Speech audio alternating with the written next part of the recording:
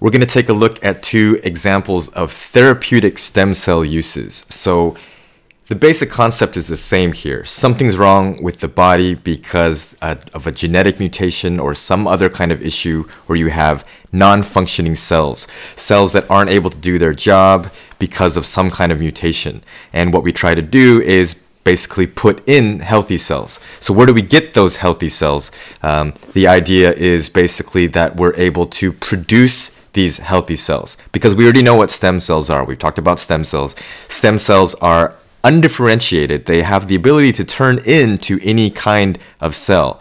What scientists need to figure out is how to trick those stem cells to actually turn in to the specific types of cells that we want them to be, right? Because when I was a baby, or before that, when I was a zygote that came about from the fusion of a sperm cell and an egg cell, those things combined together to form the very first cell that was me. And all my trillions of cells, last article I read said 370 trillion cells that make up my body, and that doesn't include the bacteria that's all over me. I'm not exceptionally dirty. We all have lots of bacteria. But anyways, the 370 trillion or so cells that make up my body all came from that original one cell. So all the instructions are there, and you can review that. You can review the importance of stem cells. So we're going to talk about two diseases that can be treated or have been treated and using stem cells, and then we can look at some other future possibilities as well. So this first disease is something called Stargardt's macular dystrophy, which is a fancy name for a particular genetic mutation that actually leads to non-functioning retinal cells.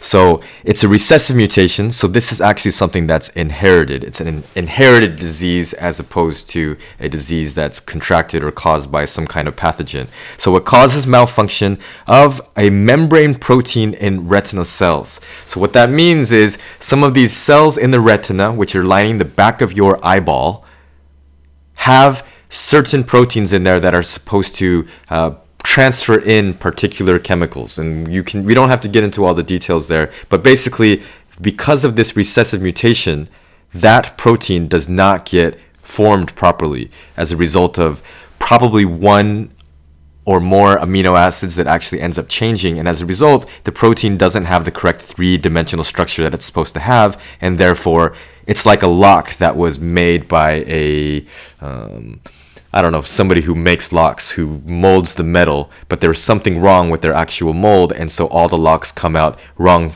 with the incorrect shape, and so the key doesn't fit anymore. So that's basically what's happening here. So what do we need to do? We need to actually make the retinal cells that actually have the properly functioning protein in the retina. And so we can basically use embryonic stem cells. We trick these embryonic stem cells to turn into retina cells using a specific concoction of temperatures and chemicals and treatments. And then basically from there, it's quite simple. You're just injecting those cells into the eye and hoping that the ones that you've injected that have the correct protein will actually do the job that the retina cells that have the broken protein aren't able to do. So that's the idea. You're just trying to replace broken cells with fixed cells. Or even if you can't remove the broken cells, your hope is that the cells that actually do work can kind of take over for the lack of the job that the broken cells aren't able to do. The other disease that we can talk about that's been treated effectively with stem cells is leukemia, and you've probably heard about this one a little bit more.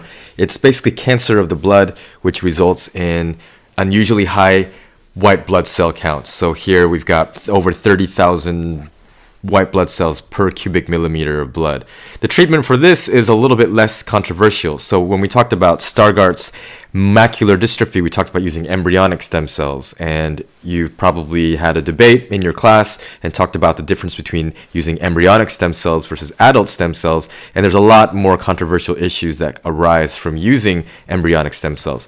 But in this case, we can actually use adult stem cells. The limit here is that these adult stem cells are limited in a sense that they can only turn into blood cells. But there's many different types of blood cells. So if you have an unlimited supply of cells that can turn into blood cells, if that's what we want, that's okay. We're not trying to turn them back into nerve cells or turn them back into retinal cells or skin cells. If they're destined to become blood cells and that's what we want, then we can just use that as the source. So using adult stem cells is a way to treat leukemia. So basically what you do is you try to remove the diseased cells.